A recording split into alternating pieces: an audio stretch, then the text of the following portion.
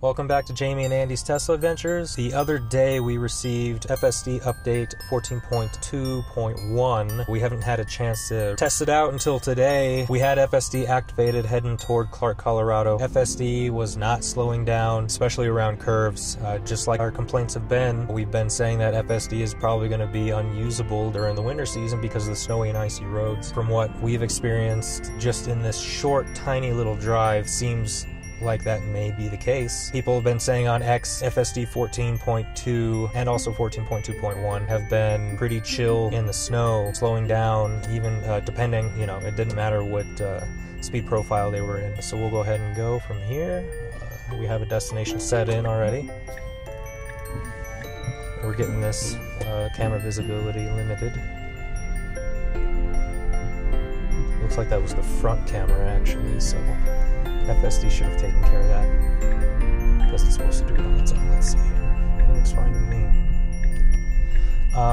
Okay, so we have it in sloth mode. And FSD probably should have waited. There is a car coming. You know, it should have just waited. It had no reason to go, especially when there was a car coming. And see, like even right now, going about 30 right here is pretty uneasy. Yeah, if it were like a truck, I would probably be fine with 30. But even then, I don't know. Yeah, I mean, I guess ice on bridges can be a problem. So, and right here you got a little message that says poor weather detected. So it knows that there's poor weather, but like the speed, like this, I would not be going 33. No. On these curves, this is a 2-lane road. There's very little shoulder. It should be going a lot slower. I mean, I'm happy that it's at least not trying to go 45. So it does seem to be reducing its speed, but it's still a little bit too quick in my opinion, because if we do hit black ice or just some packed snow that reduces traction very suddenly, we'll definitely lose control. So now there will be disagreement. I mean, some people, like, this is fine right here, this is a wide enough turn, I think 35 or so is fine, but back there, that turn was way too tight for how quickly it was taking it. Exactly. Here again, we're okay. Here we're probably okay. Plus, there's no oncoming traffic, and that is a factor too. Like when you're on a 2-lane road and you're hitting a tighter curve, like, and there's like this one coming traffic, like it's extremely dangerous when you're making a left, because you could slide right into oncoming traffic. Like, see, right now it should be slowing down. It should absolutely be slowing down. It's going 38. Okay, good. All right, so that handled right. It did okay. I will give it. Now, it does look like it is different. Like when we've driven this road in good conditions, it doesn't behave like this. It definitely goes faster. It does. There's no question it's doing something, and maybe it's just us that we're too sensitive, but I would like it to be because this is little. Yeah, I was sorry to cut you off, but this is sloth mode. So you know, I would want it to go a little bit slower, especially in the slicker weather. Because right back there, around that tight curve that we just went around, when we were actually driving that way, it certainly did slide just a little bit. But again, it was not going a speed that would be ideal. Yeah, and now of course we're fine. It's a straightaway. I still would probably prefer a little bit lower speed than the speed limit, even though it is straight. You never know. There could be debris. There could be an animal. It would probably be better to go maybe 35. 30, 35, yeah. What happens in this curve up here? Not much. That is way too fast in my opinion. Yeah, same here. 43 in a curve, and I can feel the lateral Yep. G-forces, they're not bad, but it's enough. Okay, and up here, like, I won't lie, like, I'm very uneasy. Yeah. We'll go ahead and disengage it. Yeah, see, There's slippery. There, it is very slick. I just slid a little bit. So, there's work to be done here. I mean, obviously, FSD was going a little too fast. Doesn't need to go the speed limit in these conditions. It needs to go slower than that, especially going around curves. We may be a little more sensitive. I have myself flipped a car, lost control, and flown off the road and flipped upside down before.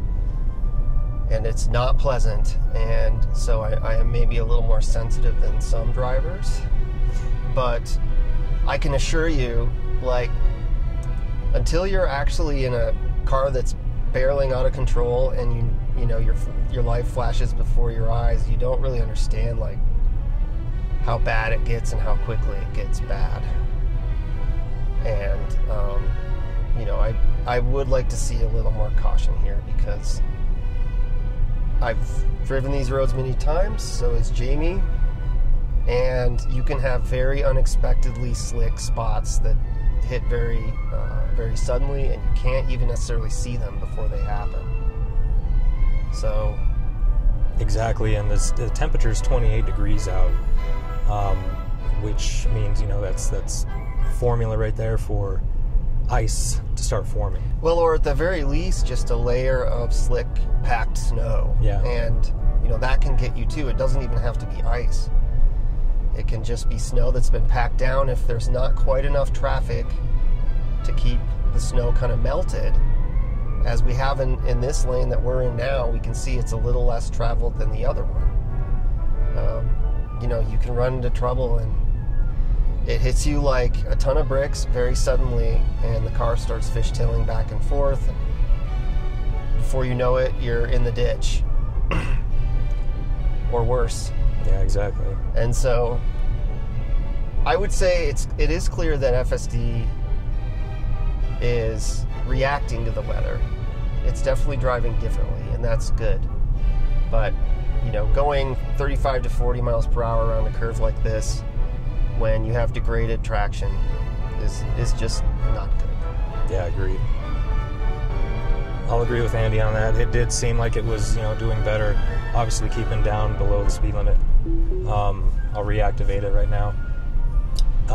But again, like he said, it's those patches that you get, and we've seen those patches too, and we've seen people, you know, lose control, especially when they're going around curves on a 65 mile per hour highway. At Rabbit Ears Pass, there was just snow and ice. It's obvious. It just goes slow. But people have this need, don't know why, this need to go maybe 5 under the speed, let's say in that case 65, so they were going probably 60. Like, do they really need to be going that speed? He lost control, and he actually did hit a wall of embankment of snow. Okay, this is so uncomfortable to me. Like, this road is not bad. Like, most of this snow is fairly melted. I'll grant you that. But again, it's downhill, and it's a fairly tight curve, and there's no guardrail. FSD was going a little too fast around that curve, going downhill in the snow. It's just, like, would we have probably been fine? Yes. But all it takes is one time out of 1,000, and you're in that ditch, and possibly injured, and the car is effed up too. And so, you know, I know there will be some that watch this video. I don't know how many will watch it, but depending on how many we get, you know, there will be some that say, oh, you're being too touchy and sensitive, and maybe, but having been through this, and I've lost traction many times in my life, it's not worth saving 30 seconds at your destination to go 5 to 10 miles per hour faster. It just isn't worth it. Well, even that, like, imagine if it was an elderly person. They don't want to go this speed. Or, right. You know, it's a sloth mode. I'm not saying sloth. I like how sloth mode actually does just go the exact speed limit.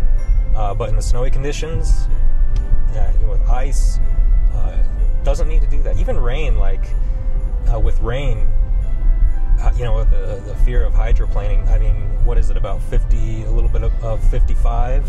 Yeah. That's a dangerous zone right there. Yep, it depends on the tire pressure. But I was always taught it's 9 times the square root of the tire pressure to get it in knots, because when I was in flying school, that was always the rule of thumb. Which I think when we did that computation, it's right around 50 miles per hour for this car. Yes. So as long as you stay below that, hydroplaning theoretically shouldn't be a problem. But yeah, I'd say there's been progress. It looks like FSD is definitely seeing the weather. It's reacting to it, but I still think it's a little bit too aggressive. I can't clear this. With the speed, yeah, I think it does it on its own. Well, yeah, but it's not even doing it. So, I don't know, maybe giving us that manual option would be good, because FSD is not doing its job. Because, you know, it's obviously not, you can't really see anything. There's no visibility right there. That's just the front camera. The back camera looks like it's decent enough. But yeah, I just wanted to make this video short to kind of show and prove that FSD, yes, it does a little bit better, but with those tight curves, especially in these types of conditions on the road, it needs to slow it down even more. And even straightaways, like, it doesn't need to go that speed limit. Like, there's no reason for it to go that speed limit. It just, you could easily have a deer, exactly, or other creature jump onto the road kind of unexpectedly, and then you're in trouble. So, yeah. So yeah. Anyway, I just wanted to bring that, you know, point up, and we'll see. We'll continue to try and use FSD. Again, like I've said in posts on X, I don't think we're going to be using FSD as much, especially on the pass or highway parts, for reasons like this. Tesla needs to make it, you know, very comfortable for people if they, you know, if they want to use it year round. Not everywhere is California. Not everywhere is Arizona. Not everywhere is Florida. We have places like this, and FSD, it being the AI that it is, needs to adjust, and it needs to adapt to its environment, no matter where it is. And this being the case of the mountains, and the temperature, and the snow, and the conditions that we get up here, you know, it needs to adjust to that to make the ride comfortable enough to where people will be like, you know what, I trust this system so much that it's going around that curve gently, it's going slow enough, it's not going to cause a problem. So hopefully Tesla, you know, does fix that, and maybe somebody from Tesla will watch this video. I doubt it, but it just needs to be brought to their attention that FSD still needs to slow it down a bit. Yeah, I'm wondering if they could add like a snow mode or something. Just that really, like, because they know the radius of the curves from the mapping data. You know, they know probably to some degree, you know, probabilistically speaking, what the coefficient of friction is and stuff like that. You know, and so they should be able to kind of know what the safe kind of worst case scenario turning speeds are, you know, as you hit these curves. So I don't know, it would be nice to have a very conservative snow mode, you know, if you are faced with weather like this. Like right now, this isn't too bad. No, this is comfortable. This is, you know, there's enough traffic here, the snow's kind of being kept within check. It's not, you know, accumulating all that much. But on that road behind us, I would not say that was the case. Like, even though, yes, it was a relatively thin layer of snow, but it was enough. Well, it was slick enough to where I actually did slide. Yes. A couple of times. But one in that area around that curve when we first went around it, before we started the video, and then the other one too when I disengaged FSD because it was coming up to that curve and going way too fast, yeah, for it to make that curve. Like, I feel like that would be a nice addition for, you know, winter driving. Maybe it could be seasonal. The snow mode wouldn't be available until, you know, like September, October or something, but so it wouldn't be, you know, clutter in the UI, but just something that would be a very conservative setting so that FSD behaved, you know, probably some would find it annoyingly conservative, but at least you're not in the ditch. Exactly. All right, so we're going to go ahead and end the video. We do appreciate the time, and thank you for watching. And everybody be safe. Yes. While driving, and also, you know, while you're using FSD too, try, you know, don't be prideful in it. You know, it's still a system, and it needs to be worked out. Well, one day, hopefully, it'll get there. Yeah, here's hoping. Winter driving, though, is a variable that's tough. I understand that. It's not easy to train an AI to drive well in the winter, but... Yet, hopefully. Although that was a great example. Like, it was really gentle with how it stopped. And that's exactly what you want. I just wish that it would apply that same kind of care to the curves on those 2-lane roads we were on back there. Yeah, like slow down way in advance. Yes, gently slow down. You know, if it's a fairly tight curve, maybe only take it at 20 to 25. You know, this should be doable, I would think. So, because that was just 40. That was 40 miles per hour. Again, there are highways that have just as tight curves over there on US 40, like going up the pass and all that. Yes. So, yeah. Anyway, thank you for watching, and until next time. Thanks.